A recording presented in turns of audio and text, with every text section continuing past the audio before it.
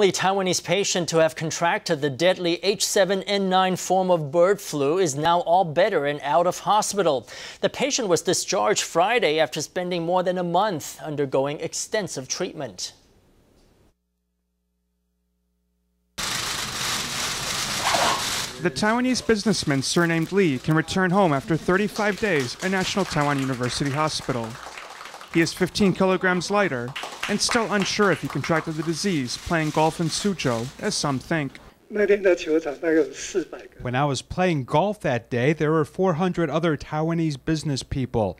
Most of them live there long term, which puts them at greater risk. I really don't know if I contracted the disease at that golf course. The patient became ill on April 12th.